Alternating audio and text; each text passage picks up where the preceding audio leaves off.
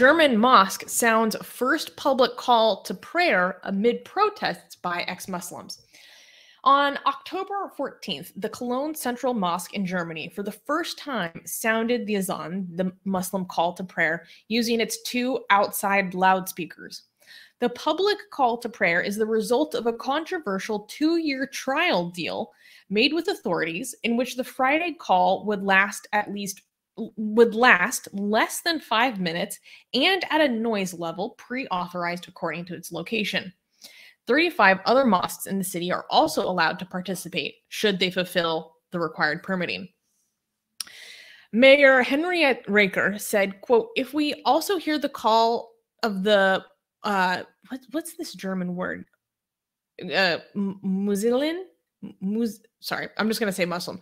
If we also hear the call of, I don't know, I think this is the German word for mosque. If we also hear the call of the mosque in our city alongside church bells, that shows that diversity is appreciated and lived in Cologne." About 20 protesters showed up for the event holding signs across the street reading "No mosque call in Cologne." And also, quote, "Public space should be ideologically neutral." Director of the Frankfurt Research on Global Islam, Susanne Schroeter, said that she worries that this could be seen as a win for Islamist hardliners. Why do they have ridiculous protests like this? Sometimes I think it does more harm than good. Okay, so what are your views on this? The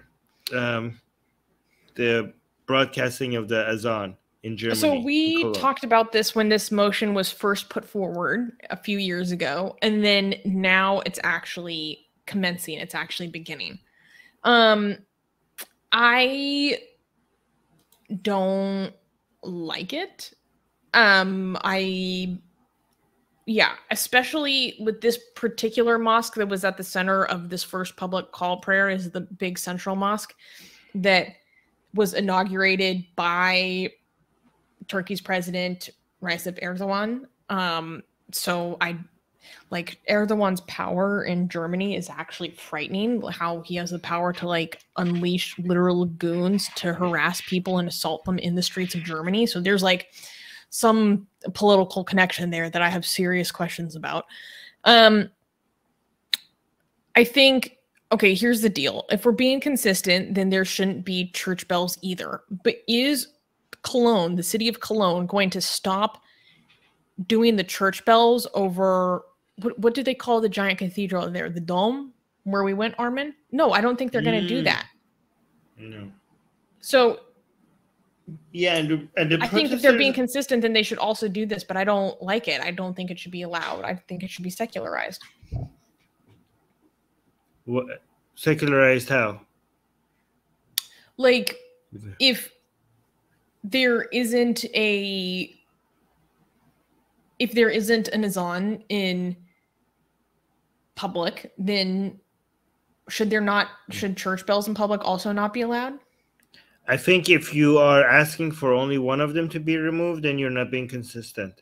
Exactly, that's my point. Yeah. You're right. Yeah. So, and I think the protesters are not asking for the bell to be removed. So they are they being well, some of them are. A lot of them are saying that the public space should be ideologically neutral. I mean, the public space can't be ideologically neutral, but I think because the public space is where you could bring different viewpoints. That's whole point of public space, right? You could have, I don't know, Islamic events, Christian events. If the public space is supposed to be neutral, how are you going to have Christmas celebrations in the public? Like, you can't. Oh my God! And Germans go hardcore for a public Christmas celebration. Yeah, I think we want. They do a fantastic job about it too. It's really enjoyable. Yeah. Okay. Like, here's my point. Okay, public spaces. It's government spaces that have to be religiously neutral. Public spaces can be religiously neutral because they're supposed to be public. That means everybody gets to use it. But I still have a problem with that. Then I will tell you what it is, right? I think it is the message behind it is very different than the church bell itself. No, That's not what my problem is. My Well, problem I is think that you so. can't. My problem is that you can't butt out. Okay, like if there is a Christmas event or a booth with some Muslims inviting you to come and learn about Islam in public, like I'm not opposed to that, right? Like let's say, for example, you have like, I don't know, a gathering in a park where Muslims are coming and say like, welcome to Islam, let me teach you about Islam, right? And it's in a public space. The public, it should be allowed, even though, so again, if it's allowed, that means the public space is not neutral, because we have Muslims, they have their pamphlets, they're inviting you to Islam, and it's in public, and it should be completely allowed. It shouldn't be allowed on, I don't know, government, like in a court or in a police station or something like that, but in a public park, it should be allowed. However, the difference is that if I don't want to go to that booth, I can just skip right past, right? Or if there is a Christmas event and I don't want to attend, I could just skip it. I should, you know, if even if it's in the park, I could just not go if I don't want to go, right? But the thing is that the adhan and church bells are imposed on you, okay? So I cannot not hear it. Like if I live there, I am being technically forced to listen to the adhan or church bells.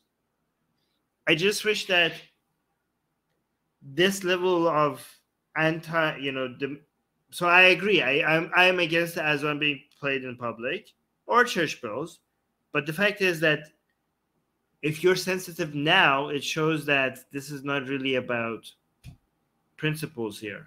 You know what I mean? Like if these groups had a history of being against church bells, then it would have been easier for us to believe that this is about what they say this is about. I don't know. Maybe I'm being too picky here.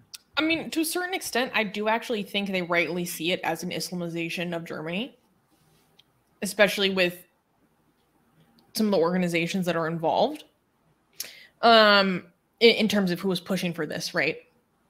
But Armin, in terms of what you were saying about the public space and stuff and it not being ideologically neutral, how does that, okay, if the public space is not ideologically neutral, then why do you have a problem with people giving namaz in public, say in Gurugram in India, like we were talking about earlier in the show? Oh, only because they're blocking the road. Not because, you know, that's the only reason. Not because you can't have religion in public. The public sphere is where you have everything.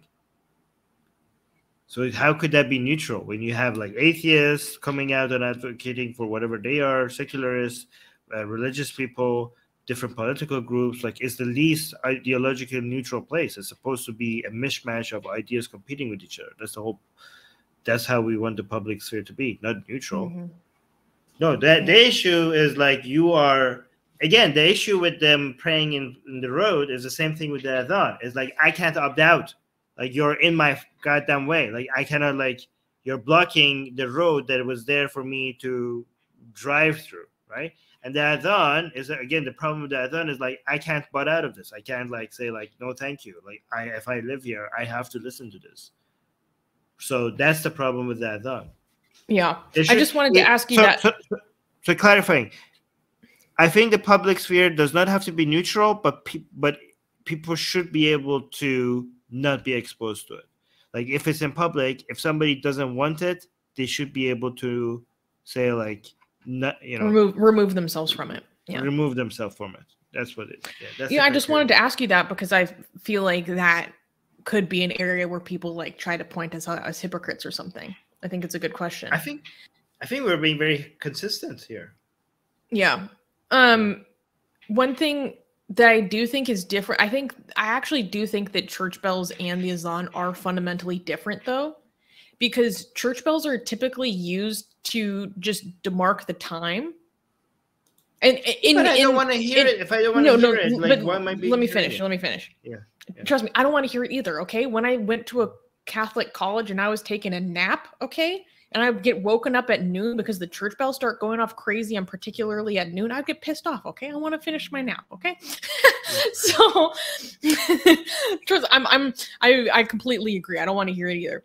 But what I'm saying is, in most instances that I'm used to in my lifetime, especially growing up Catholic, church bells are usually sounded on the hour, sounded a little bit more at noon, or sounded on very special occasions for maybe weddings or something, or maybe sounded a little bit extra for baptisms or something when people are leaving.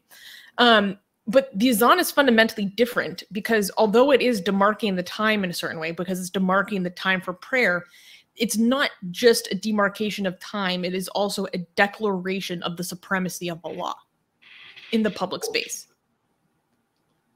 which is much different than just church bells for the sake of letting people know what time it is. I don't want to control religious. Yeah, I don't know if the message of the religious is why we should are we now coming up with government policies on what's allowed or what's not allowed based on... No, I wasn't advocating for policies on the basis of this difference. I'm just saying I think that there is a difference between the two. There's a difference, but when it comes to making policy decisions, the only thing that matters is that they're religious. No, I agree. Or the ideas that are being imposed on people. So for me, in that sense, the adhan and the church bells are in one category, and they should be treated the same. Yeah. Anyways, I think we're good at being consistent here. So, but this public call to prayer thing is in a trial period for 2 years. So it'll be interesting to see if after 2 years they keep it or if they rescind this program. But I wouldn't be surprised if they keep it, to be honest. Something I don't remember saying, sorry, but public places are not for religious purposes. How are you saying that? Even in France, which is the most secular goddamn country in the world, I think, you could have Jehovah's Witnesses in a park handing out pamphlets about inviting people to Jehovah's Witness. I think something allowed. I don't remember is referencing you talking about giving namaz in public. Look, namaz in public is an issue because they're just blocking roads, not because it's religion in public spaces. In the same place, if Muslims come out in a park and be inviting people to Islam without harassing people, that should be allowed. I don't understand what law would ever be able to ban that. It shouldn't. The public sphere is where people are free. That's where you exercise freedom of expression the most. Exactly. So people, yeah. I mean, if we're going to limit there, we're limiting what people can say in private places because it's your area, right? Government spaces, we're limiting that. Private spaces, this is my place. I get to decide what the rules are. The only place that is left for us to exercise free speech will be public spaces. You can't take that one away. Yeah, when France was about to, they put forward a motion in one of their houses of parliament to ban the hijab in public for all girls under 18 or something. We were so against that. Yeah, that was insane. It's way too authoritarian. Yeah, I mean, even France does allow people in public spaces to come out and invite people to their religion and stuff like that. Yeah, the issue with the adhan is not that it's in public. The issue with the adhan is that it's being imposed on people without their will, without their consent. Yeah, it's not. It's not. I'm not consenting to hearing this. That's the problem. You can now get the sexiest blasphemous art ever known to mankind for free. Too sexy to show most of it here on YouTube. We draw Muhammad, Hindu goddesses, sexy hijabi art, Jesus, Mother Mary, Japanese god, Greek gods, and much, much more. Click on the link below where it says get our free blasphemous art.